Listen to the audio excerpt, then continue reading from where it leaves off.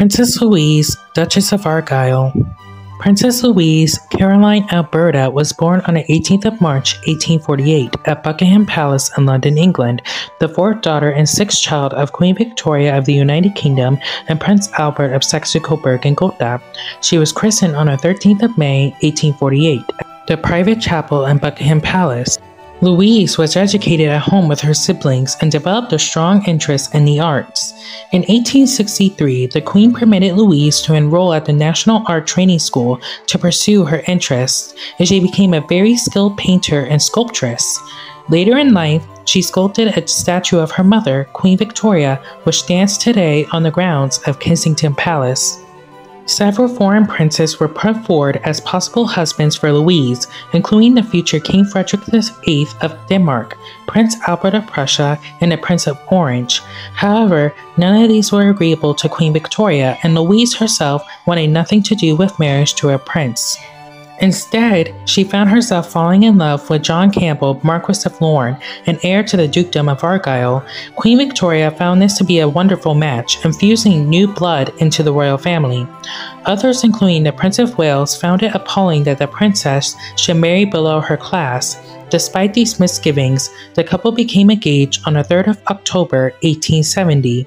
They married at St. George's Chapel at Windsor Castle in Windsor, England on the 21st of March, 1871, and honeymooned at Claremont House, later the home of Louise's brother, Prince Leopold, Duke of Albany.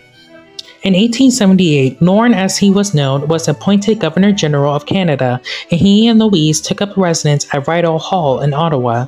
Initially getting a cool welcome, the couple soon integrated themselves with the Canadian people, traveling throughout the country and socializing with people from all classes and backgrounds. In 1880, she was severely injured in a sleigh accident, although this was significantly downplayed in both the Canadian and British press. Therefore, her subsequent lack of public appearances gave the impression that she was simply shirking her duties. In fact, her health was significantly affected and she spent much time recuperating. Her husband remained Governor-General until 1883, at which point they again took up residence in Britain. Queen Victoria gave them apartments in Kensington Palace, which will be Louise's home for the rest of her life.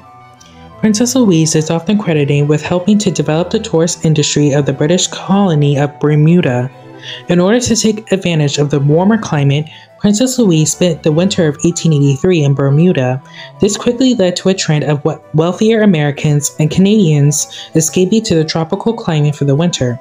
In 1885, a grand hotel was built on the Hamilton Harbor to accommodate the influx of wealthy visitors. It was duly named the Princess Hotel in honor of Louise's visit 2 years earlier. Years later, in 1905, the Canadian province of Alberta was named in her honor. Initially to be named Louise, the princess requested that her third name, Alberta, be used so as to also honor her late father. Lake Louise and Mount Alberta were also named for the princess. Let's rewind back, friends. In 1900, her father-in-law passed away and her husband became the 9th Duke of Argyll. This meant that the couple now had several prominent homes at their disposal, including Inverary Castle, the seat of the Dukes of Argyll as chief of the clan Campbell. On the 22nd of January, 1901, Louise's mother, Queen Victoria, died at Osborne House in the presence of most of her children, including Louise. Despite the Queen's wishes that Osborne should remain a royal residence, the new King Edward VII gifted the house to the nation. Princess Louise was given a small cottage on the estate, Kent House, which she later gave to her niece, Victoria of Hessen-by-Rhine, later Marchioness of Milford Haven. Louise was widowed in 1914, where her husband passed away after a lengthy illness. He had been ill for several years, suffering from what is now believed to have been Alzheimer's disease. During these years, Louise devoted herself to caring for her husband. Despite the sometimes distant relationship between the two, she was truly devastated at the loss of her beloved husband. She would go on to survive him by more than 25 years. During this time, she remained an active member of the royal family, taking part in official events and maintaining contact with many of her patronages and charities. By the mid-1930s, her health was declining. She made her last public appearance at an exhibition in 1937. However, she was unable to attend the coronation of her great-nephew, King George VI, that May.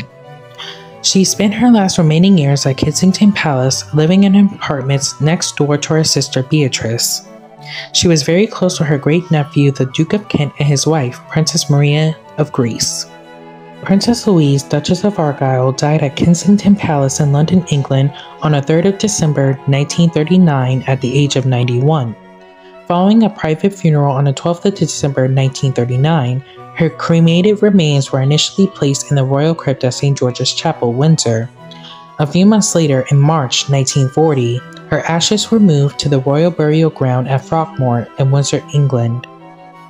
If you enjoyed this video, be sure to like, comment down below, subscribe, hit the bell notification buttons so you get notified when I post a new video. Anyways guys, have an amazing day and thank you so much for watching.